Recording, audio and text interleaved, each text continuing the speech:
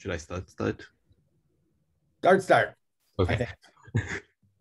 Um, Basically a little bit of history, I guess. What I'm talking about is a browser development environment continuing on the thing that I presented at the roundtable in October, I think. Um, Basically a little bit of history. This started as a co-fest project between me and Hamad Safadi, who was our summer intern at Hopkins last summer. It continued as my pet project, mostly because I've been using it for my own ease of development. Then around, I think, January, February, there was Gulsum and uh, the folks at PSU that were working on GPU support on Kubernetes. And she basically asked what the easiest way to change things in the Kubernetes runner and test things are. So I kind of formalized some of the commands that I was using from my notes into a few scripts and gave those to her to be able to create a Galaxy branch, change code in there, and then deploy it on Kubernetes without having to worry about linking anything.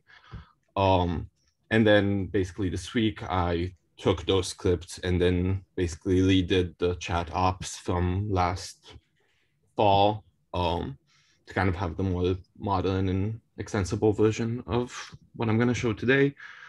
And then basically what is it is deploying Galaxy on Kubernetes is the base of it, and then like few tricks to be able to deploy modified code without building the image. And the goal would be to allow developers to test and share live instances with dev code, and also opening the door for development in the browser.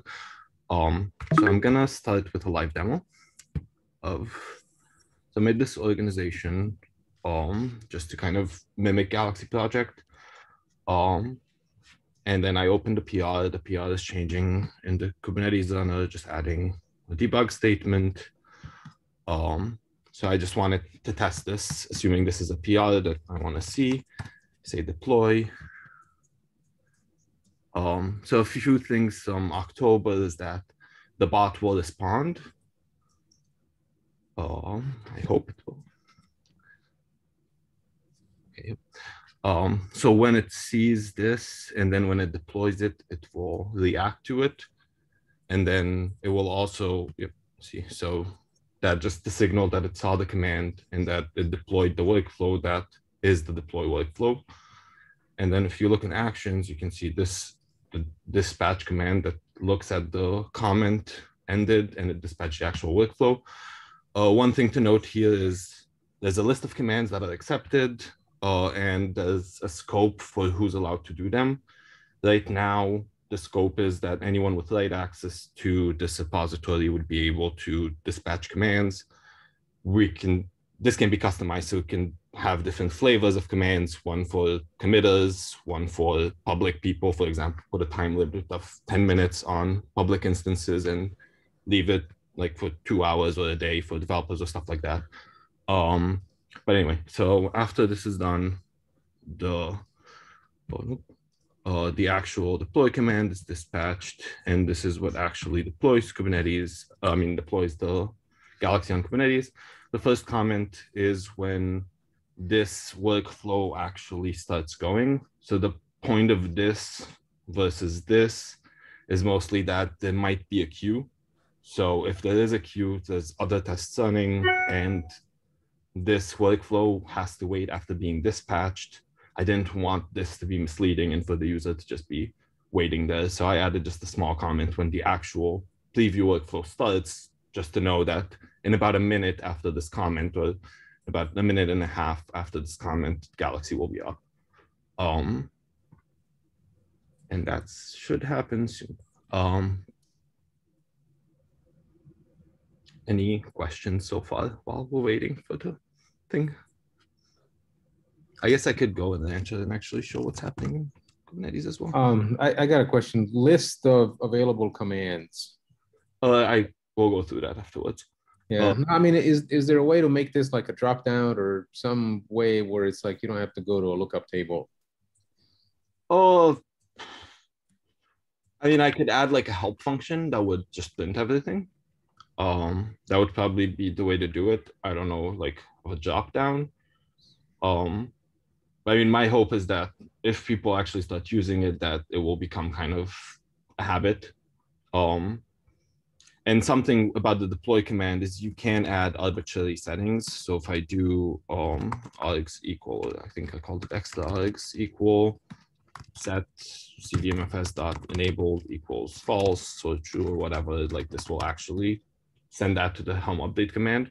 So you can customize things like that arbitrarily. And then one thing that I want to add is you can do deploy OIDC, deploy CVMFS, just the most common things.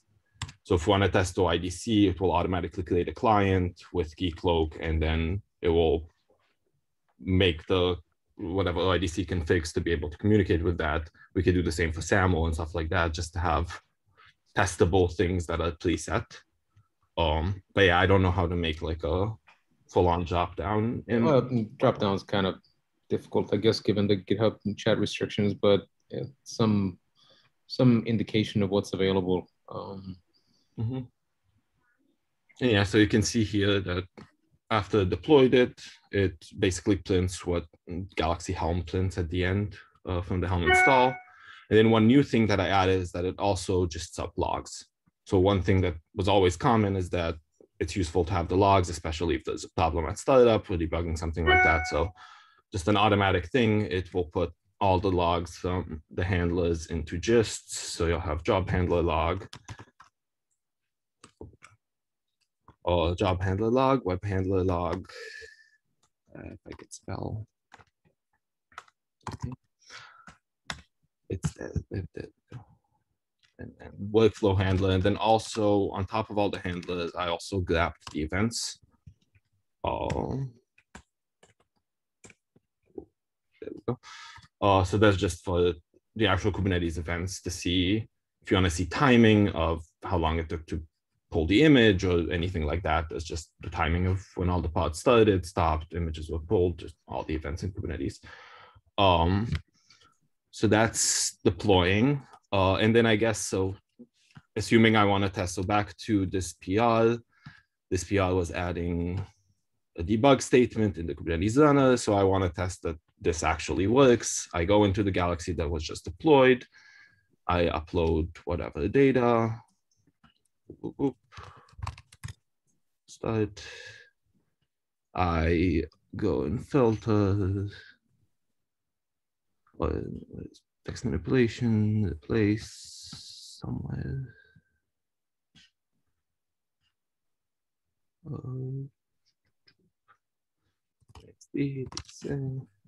Execute.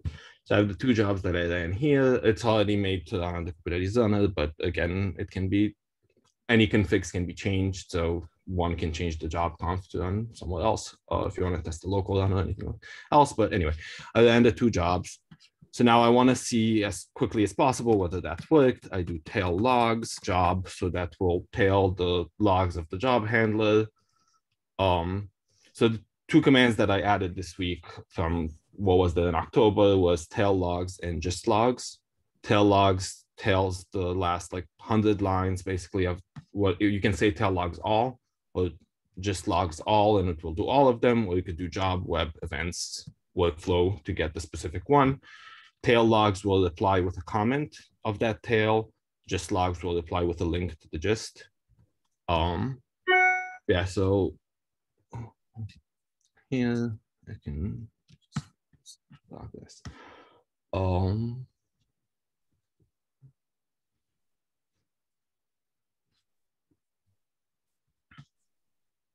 There we go. Yep. There we go. So it's applied with the job handler log, and you can see the debugging testing that I printed in this PR. Yeah, and that's about it. I mean, if I want to get more things, I can do just logs job to get the whole thing. I can do, if you want to change code, you can, so I can, for example, just come here, be like, okay, I want to print,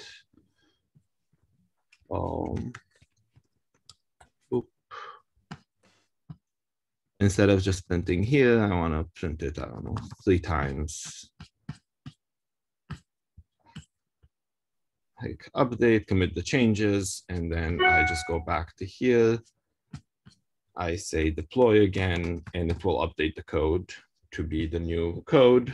So then that's how you can iterate on just changing things. Kubernetes on you run the job, you see your logs, and then you do everything in GitHub basically.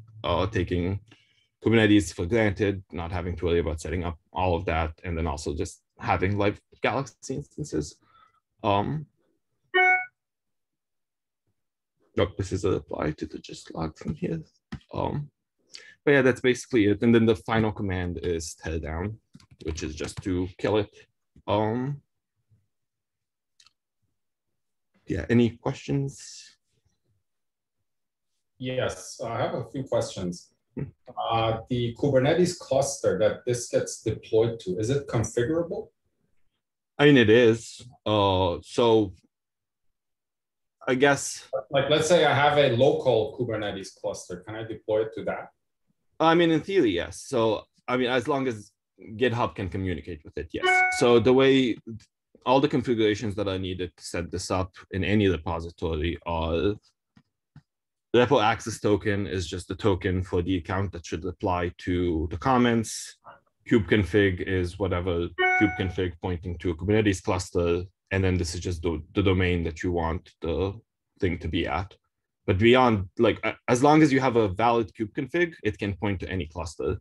Okay. What it's currently being used is a Jetstream cluster that is running Cloudman, which allows it to autoscale. So the theory, I guess the potential plan would be to leave a tiny head node always up. So it doesn't cost that much. It's like a tiny node. And then when people start using it, it will auto scale. So if there's 10 people using it, it will scale up 3 nodes for that time, and then it will scale them down when people are gone. So at least for the common usage, we can probably have a Jetstream cluster that's always running for everyone to share. But then also if you want to do your own, like, heavy duty development, you can also just boot up your own cluster and then just like fork Galaxy, put a separate kubeconfig in your repository, and then just make a PR to yourself. And then you can run this on your own cluster as well. Also, if you don't want to deal with chat ops, but want the same functionality directly on the command line. So if you want to keep coding in VS Code or whatever you're coding, but then be able to deploy on Kubernetes, there's also the reason why for extracting all of these is to be able to do that. 1 second, I'm on the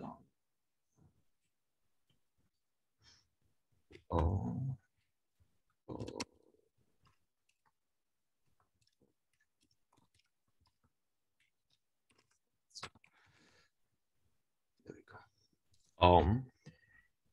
Yeah, so all of the scripts for Helm update, symlink branches to symlink Galaxy into this, set up branches to just set up Galaxy and Galaxy Helm from scratch, update links to update the symlinks between the Galaxy repository and because Galaxy Helm needs the files in its own directory. So what it does is symlinks Galaxy repository to Galaxy Helm to be able to deploy the new code.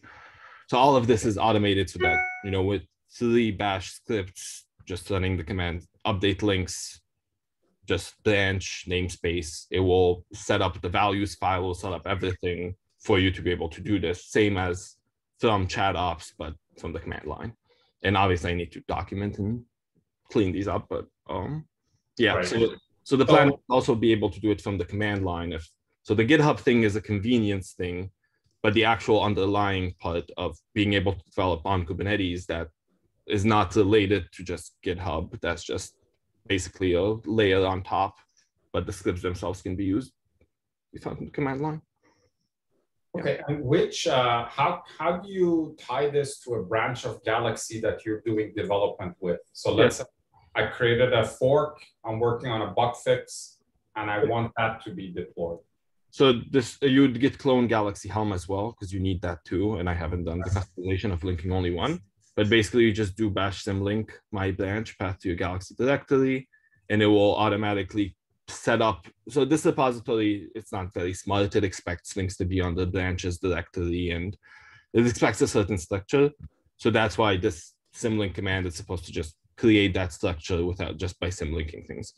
So you can just clone this repository, run symlink, pointing to wherever you had your Galaxy, and then you run update links helm update, and you can deploy your current branch of local dev code onto Kubernetes.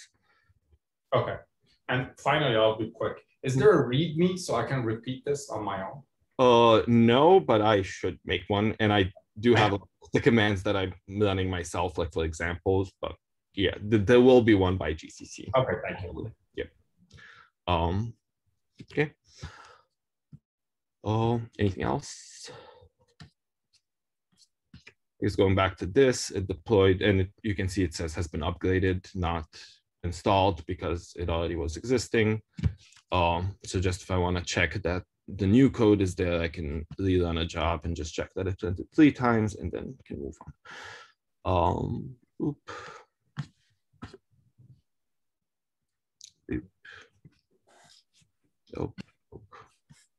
Go. And then just tell logs job again, and then it will have printed 3 times. I'm not going to wait. I'll come back to it in a sec. But yeah, so that's basically it. One small comment is that, so what I did to make this work, one problem is that right now, whenever you push something, there's already all the tests that are running and they clog up the queue. Because the responding to this is itself a workflow, it runs in like 15 seconds, but it will wait in the queue if everything else is running. So I actually took all the tests except linting and put them on the /test, so that the tests are not running automatically on every commit. It's saying /test to run them. This might not be desirable. I just did this to not clog up the queue here. It's a little bit less of a problem when it's on Galaxy Project, just because we're not really making PRs from branches. It's always forks. So this can be run on the Galaxy repository on that queue, and then all the tests would be running on the user's fork, whatever space, action space, right? Because that it's on push. So we can disable testing on PRs and only have testing on push. And then that would make it so that the push is done on their repository, and then we keep the queue on Galaxy Project for this. And then also have the option to rerun them on our side with this. That's an example of how to do it. The point is just that the queue does need to not be clogged up, because if you're waiting for like 10 minutes for this to even be read, then it's less attractive or less desirable or harder to use. Yeah, that was the comment. And yeah, here testing 3 times so that it updated the code, and then when I land a new job, you can see the new code. Yep, that's kind of it here. Any other comments before I move on? I mean, I think from the perspective of like a pull request reviewer, I think it's fine to wait. Like maybe it's been a day since the last commit and I want to try out the code in the PR. It doesn't seem to be a huge problem. I mean, if we can fix it like you're saying, then that's great. But I don't know that that needs to be like a blocking issue to get this to onto the main branch, because I think there's a lot of value just even with the wait time. Yeah, and so that was going to be my how to get this onto Galaxy Project Galaxy. So you cut off a little bit.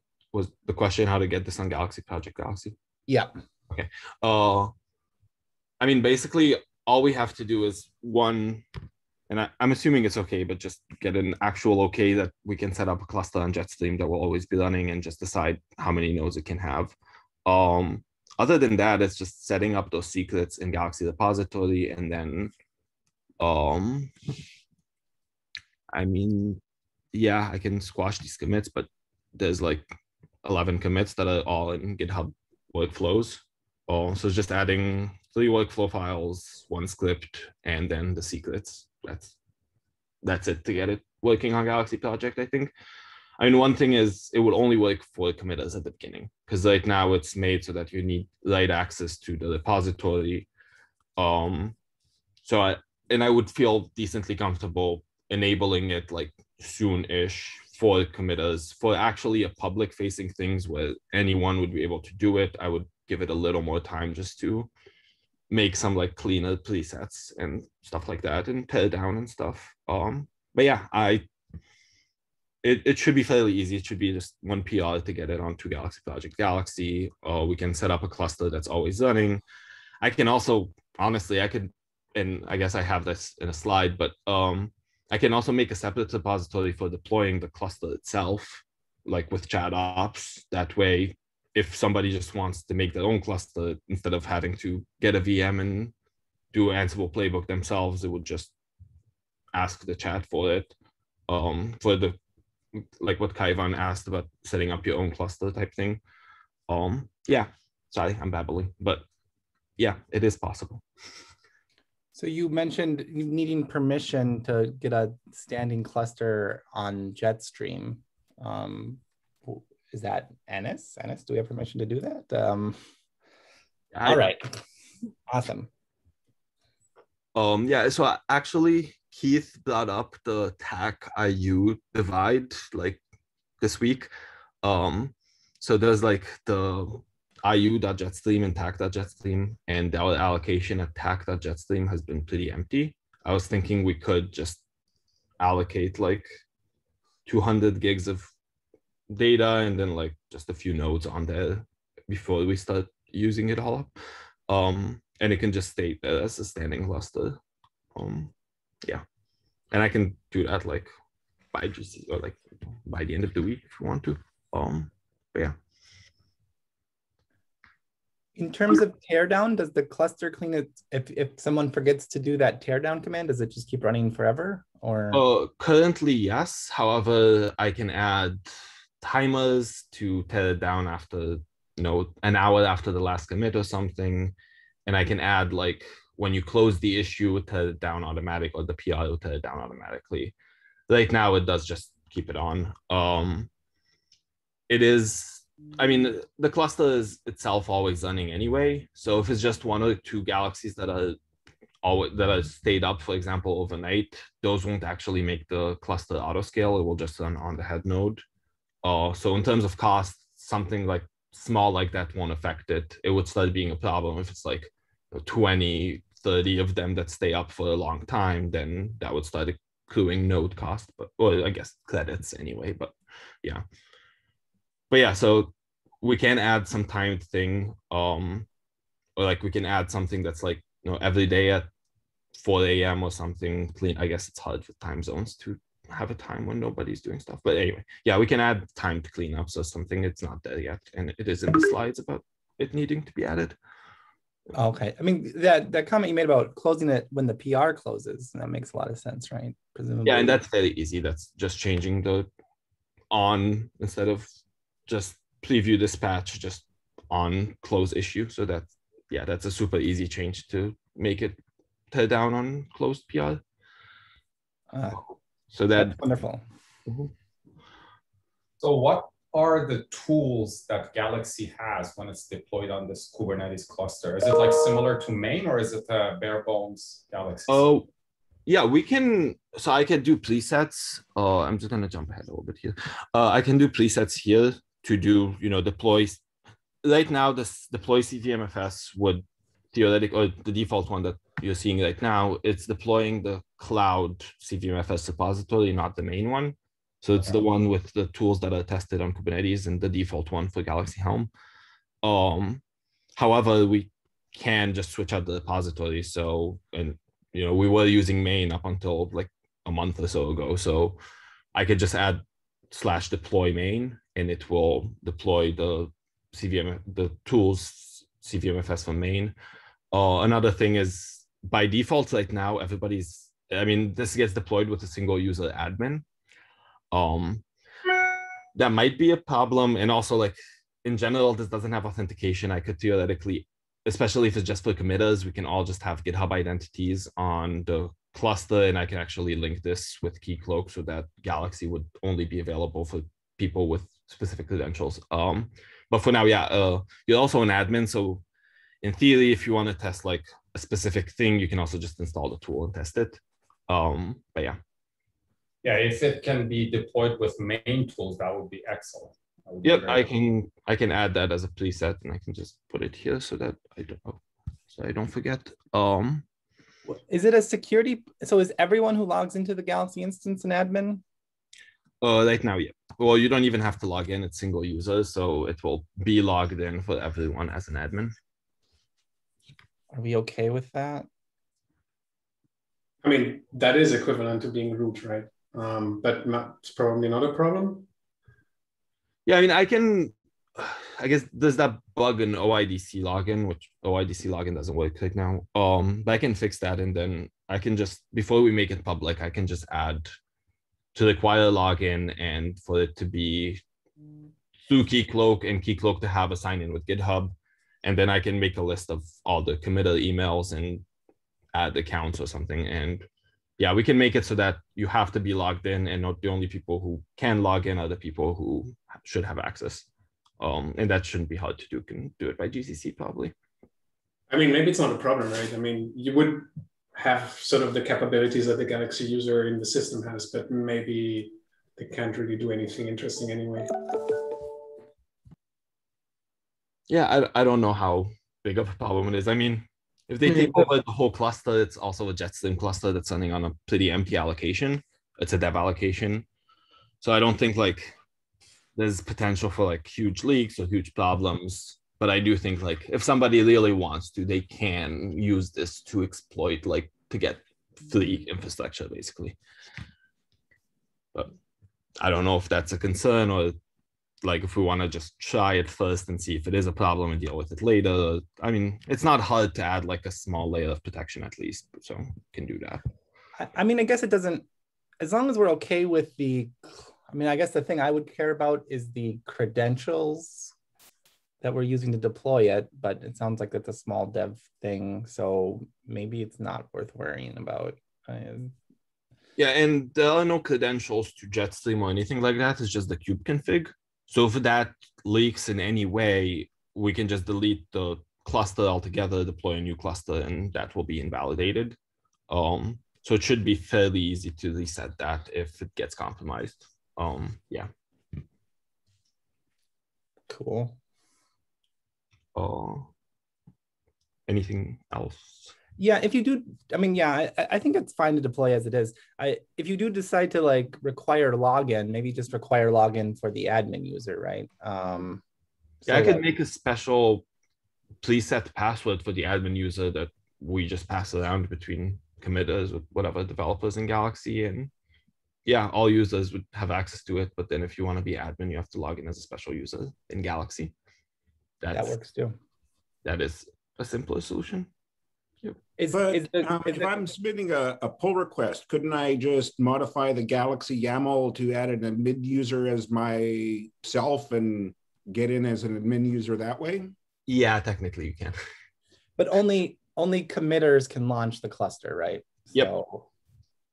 Yeah, so if you do the deploy command with, you can just use extra args to, I think this is called extra args now, to set anything. So here you can just set single user, admin user, but like John said, only committers will be able to dispatch these commands. So yeah. But I'm gonna go back to this slide for a sec. Just like as potential targets for this. So these are kind of like just the general groups that I thought about: newcomers, and like especially for paper cuts and stuff like that, when there's a one-line change, a typo type thing, that kind of thing. For people to be able to just go into GitHub, edit file, make whatever change they want, test it, and then just be like, this has been manually tested and whatever, and someone can come review it instead of them having to do a local setup. The PR reviewers to not have to fork and whatever, check out every branch to test locally, but also to be able to share with each other. So you like tried something, you're like, oh, or like even the producing bugs, if you can open a empty PR with just a comment change just to show a bug, and then can make the bug happen and have the logs for it, and then just share it with the developer in the PR itself, and then whatever person is going to fix it can just go in there, make the changes, try them, give the instance back to the person who created the issue or whatever, and then ask them, does this look fixed, and whatever, being able to share that instead of it being a harder back and forth. For UI developers, especially, I thought that being able to share like a UI piece before it's done might be helpful, especially where it's sometimes a lot of design decisions that a developer might not actually care about, but giving it to test done with someone who actually uses Galaxy is helpful. So that's one specific thing. For the Kubernetes project, it's like basically if somebody wants to make a change in the Kubernetes under now, it's a decently hard setup unless you know all the entire stack. This would allow for people to be able to make changes, and especially as we're talking about pulsar Kubernetes and all of that, to be able to get people to not have to worry about the infrastructure, take Kubernetes for granted, and just be able to target that and work in Galaxy code targeting that. For Jetstream, that's an excuse for us to use our allocation more, and the dev allocation to not be used by just a few of us, but shared more broadly. And then for the Kubernetes team, that we'll get a lot of guinea pigs, and it uses Galaxy Helm, so it's also like an intrinsic test of Kubernetes and Galaxy Helm and the stack. So that's just a plus for having more testing for us. But yeah, I just want to go through that briefly. Going through these quickly, there's the extra args where you can put arbitrary things to the Helm install command. We already kind of talked about trusting users in public. Any other, I added main, as what Kaivan said, for main tools. Any other presets that immediately come to mind as would be useful. And just for the record, this is just setting special values to be able to be set with one word. So it's super easy to add. So just wish away. And it doesn't have to be now. Just message me if you think of a useful preset. Just logs, tail logs. I want to find a better name because logs just has GSG, tail logs has 2 L's, and I don't like either of those. I'm thinking of just log, peak log maybe, but anyway. All events, web job, workflow can choose to log specific things, stuff that are easy. I can add to be able to say the number of lines. Right now it's hard coded to 100. Because it's a comment, I don't want to like leave it open-ended necessarily. So I'm thinking like 200 maybe max. And if not, you have to gist it. But I can also add a grep, which might also be helpful to, I guess I will add a grep before the tail, but yeah. To be able to grep specific parts and have it in a comment instead of gisting it and then grepping or searching in the gist. Would grep be useful? I answered myself because it was useful for me when I was doing something. Any strong objections to using busybox grep? I know GNU grep has a lot more things and the Perl regexes are popular, but busybox grep is there by default. And yeah, I was just going to use busybox grep instead of GNU grep unless someone tells me not to. Tear down, there's currently no options. It's just you say tear down and deletes it. If there's any options that people would think of, I'm thinking like you can say tear down in 30 seconds or whatever, tear down in an hour or something like that, just to yourself set a timer or something so you don't forget or whatever. And then automatic tear down on PR close, that would be fairly easy. And then time tear down since last comment, and then maybe introducing something like keep to reset the timer. That is possible. It's a little bit harder just to figure out how often to check. It probably has to be a cron job and stuff like that, but it shouldn't be too hard. It should be possible. Some more immediate things. Client-side building requires yarn at least, and maybe a few other things. The minimal image deletes those things. So I was thinking there's 2 ways to do it. Either take the minimal image as a base and then extend it by just adding a few things like sudo, yarn, a few useful things, especially for client-side building, but also for development in general. Or the first stage of the minimal image has all those things. I actually don't know if there's a way to just extract that outright, but there might be a way, and we could just take the layer before everything is removed. And then it should have everything that ran in the Ansible playbook. So it should be fairly easy. I just have to get to it. And that will enable rebuilding the client on the fly. Another thing which is actually not here, I want to add deploy full or deploy rebuild that will actually rebuild the image entirely and deploy the new image. Can be, so the modifying code slaps the changed code on top. This would be actually rebuilding the image for the final test or something like that. Yeah, I've been using scripts and just command line mostly, doing these things manually. I'm gonna try to start using chat ops myself as well, just to give it more testing. I know Luke, we talked yesterday about you also using it for developing some things, and if anyone else is at all interested in starting to use this earlier, I can either give you access to that organization that I already made, or I can help you set it up on your forks or whatever. If anybody wants to use this before it's live, just tell me and I can set it up for you. Oh yeah, and the scripts already work on the Galaxy Helm level as well. So this, on the Galaxy side, it takes Galaxy Helm for granted and would look for changes in Galaxy Helm. On the Galaxy Helm side, it would take Galaxy for granted and deploy changes in Galaxy Helm. So that way you can test both live. So it already works. I just have to add the command dispatches and stuff to the Galaxy Helm repository as well. There's the passable adjacent project. So theoretically, everything that's done here could be done not just for dev instances, but also for something like workshop instances. So instead of PR, if we wanted to have a few people to have the right to open an issue, for example, and in the issue comment deploy with whatever endpoint they want, and for it to just deploy an instance of Galaxy on Kubernetes with whatever requirements they want for that. And then, so basically a way to ask for a transient instance of Galaxy that is quote unquote production ready from an issue or something like that. The bot will apply with whatever the link is and whatever, and then when you're done, you can tear it down from there. If this is of interest, it should be fairly easy because it's easier than running with modified code. It's just doing the same thing, but with the standard things, or just with a release branch. So it's, yeah, if this would be helpful, I can set this up and like fairly easily as an adjacent thing. And they can use the same scripts and stuff so that it's not an extra maintenance, it's just maintaining them together.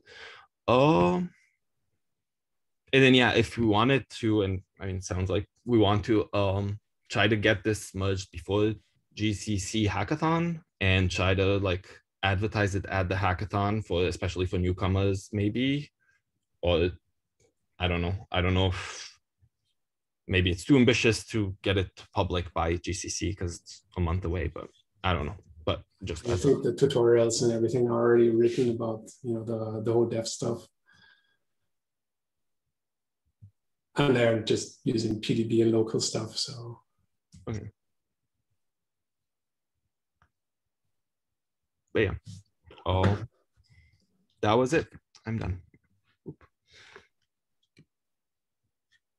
Any questions, comments, anything else? Sorry, I went over time.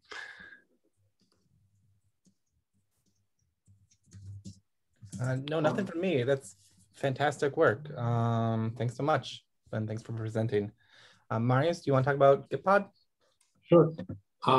So I jumped the wagon when Alex announced that he would talk about this, because I think it's an alternative approach. I mean, like a complementary approach. So Gitpod, as the name suggests, they're probably running some Kubernetes in the background, but it's a service that is ready and that we've enabled on the main repo. And we have a Gitpod config file in the repo itself that sets up how an image is built.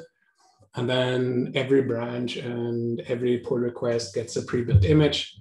And from there, you can launch VS Code. So I'm going to show that real quick. Let's see. Getting a good desktop. All right, so you can see what I'm seeing, I hope, currently in GitHub.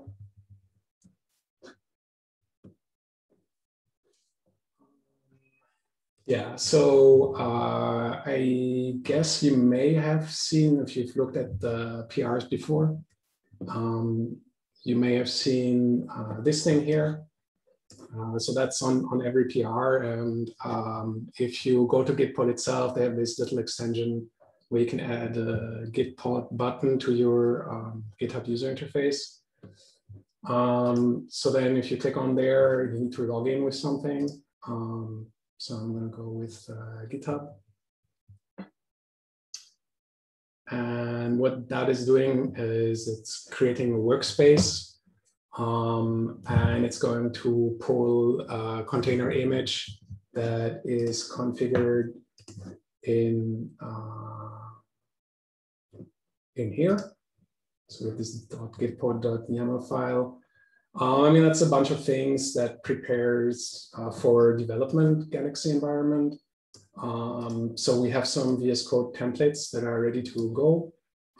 They are stored as settings gitpod.json and not as settings.json. So if you've used VS Code before, you know you can put project-specific settings in these files, but we don't want to clutter yours. So we're not going to check them in under that path.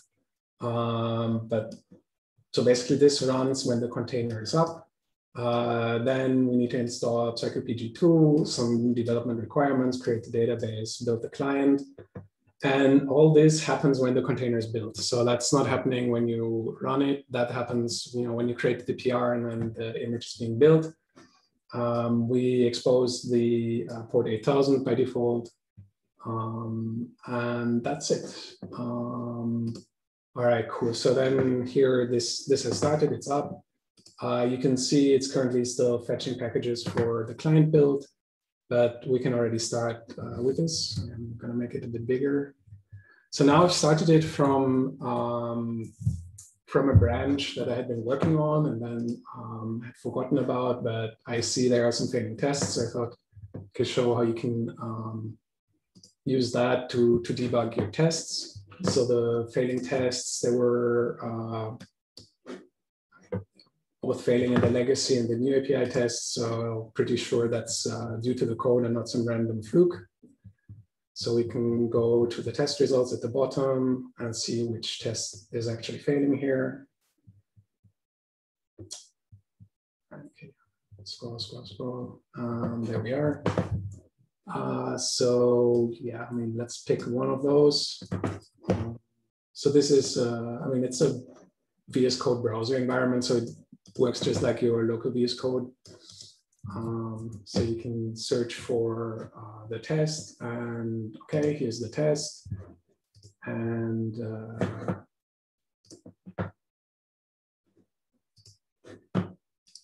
you can go to the test tab and I was supposed to pre-populate this. Guess it didn't quite work.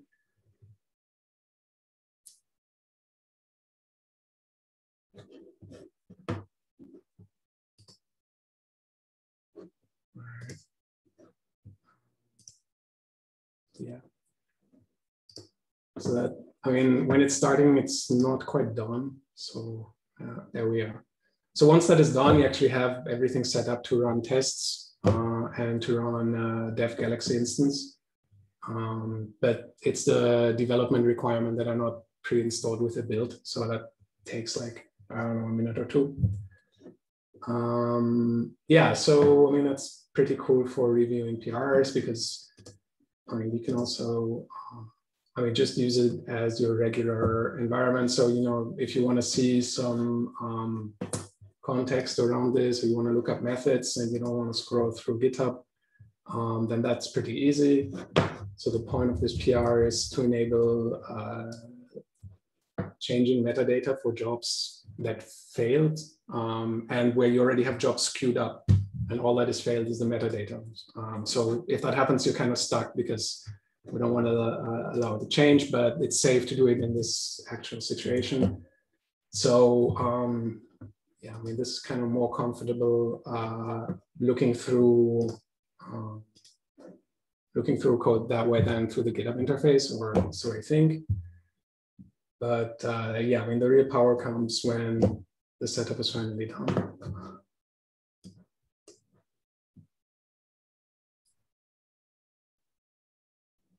Can you debug in VS Code? I mean, that's what I'm saying. So there's the, the .VS Code folder. These are the two template files. So one for launch configuration, right, and one for the project settings. So here we set up all the testing modules. Here we have the actual launch configurations. So they populate both what's available here. So you can run the Jest tests, you can run tool tests within Galaxy, and then this is the launch configuration. So you run actually Galaxy in the debugger, and you can stop it at breakpoints. And then for tests, once it's finally done, I think. So we're currently discovering tests. So you can go to,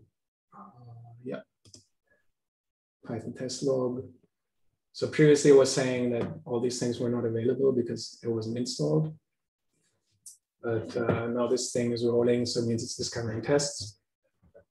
All right, cool. So here are our tests. And also, so we already found the test we wanted to debug.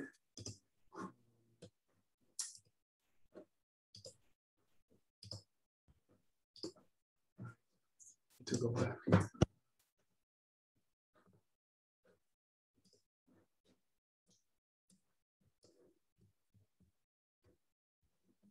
Scroll bar is too small. There we go. All right, so we wanted to debug this one. So we can go back in here, find the test.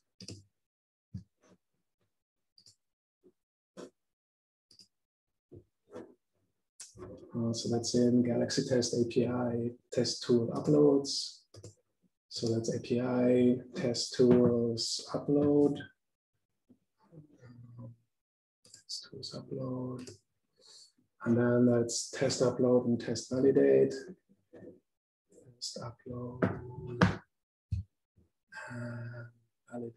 I mean, they were both failing, but if we click on the little debug icon there, it starts the PyTest session. And since that's all running through VS Code itself, within the debugger, you can find the code that we've been changing. So this one here, put a breakpoint in there. So breakpoints, I mean, like with most IDEs, you just set the breakpoint here and then it will stop, and you can change things and inspect things. It also, I mean, the test framework opens ports. I mean, Galaxy starts up, test server, and then these ports, you can open them and you can actually see them in the browser. So let's do that. When you get here the URL, it takes a moment, and especially if you're in the breakpoint and want to continue, because I mean, this kind of blocks Galaxy. But yeah, I mean, that's where we are. So now the breakpoint has been hit, and okay to edit metadata should be false because that file is used. Right, this is more context for the bug, but I mean, that's kind of how you can debug individual tests. You can also start an entire configuration. So here, I mean, you have the choice between the tool test framework and debugging Jest unit tests and tool testing. What doesn't work is Selenium because you need a local browser or some X11 VNC magic. But I mean, yeah, that's kind of how you can do it. So now it's starting out.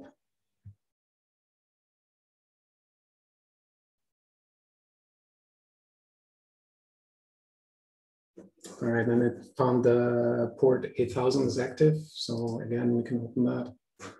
And that takes a few more seconds. All right, there we are. And yeah, you have your Galaxy instance available. And I mean, this is like really bare bones. This is exactly the same as if you cloned Galaxy and did run SH. So nothing is set up.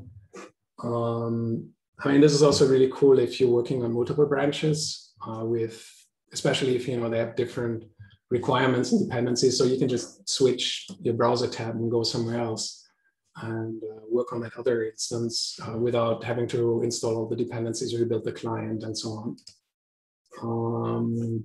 Yeah, I mean, this is running in the debugger. So you can also, as usual, you can intercept calls. So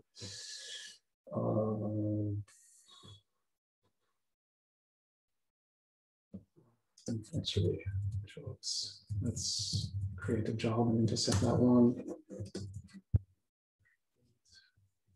Is that how we create jobs?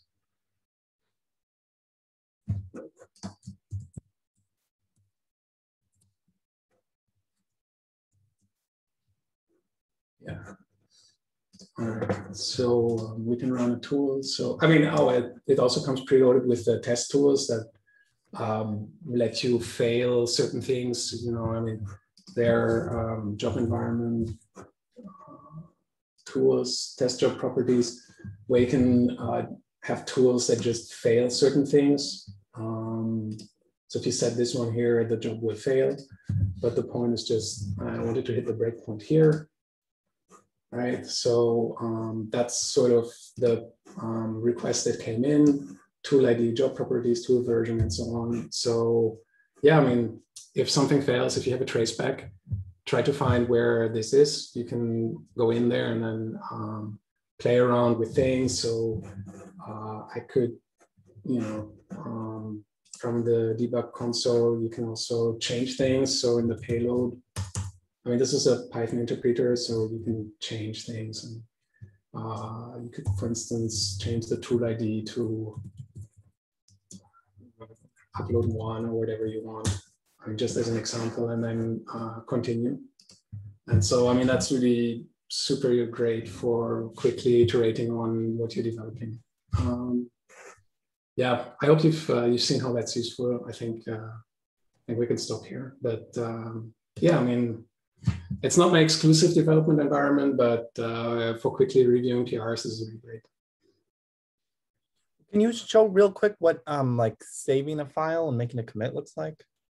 Or can you do that for that environment? You can, but there was the, well, let's see. Show that back. Let's do some nonsense like this, which makes no sense. And then you have the, I mean, I don't really use the interface. So, well, I mean, you have the changes here. I guess that's how you add.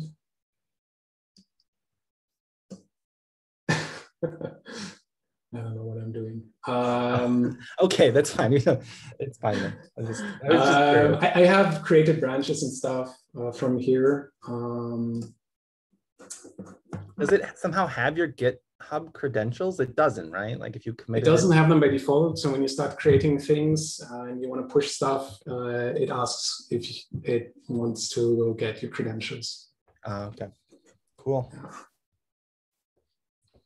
I mean, even within VS Code, I just use the Git command line, so I'm not really sure how the interface works.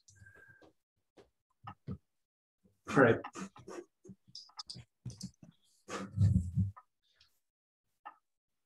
Stupid question. Are there limitation stuff that you would like to do, but you cannot?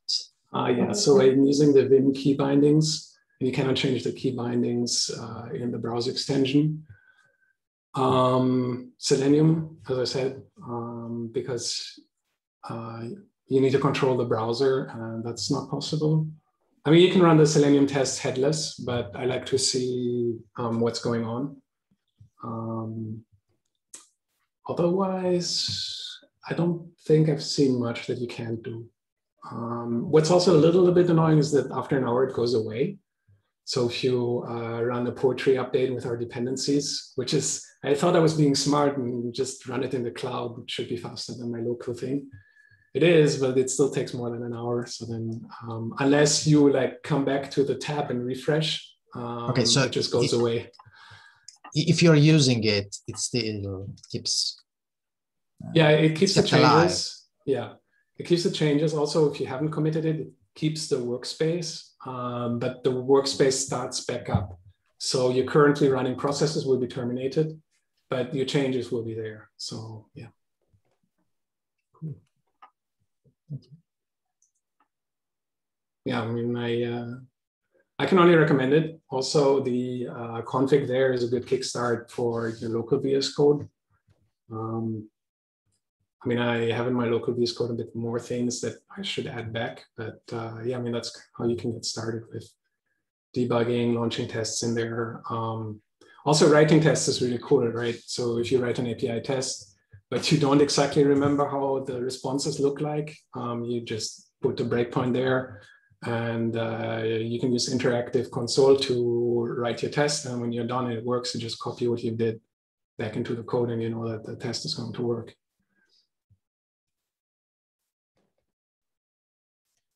It looks like it's one. Awesome. Amazing stuff. Thanks for showing it off. I'll stop the recording.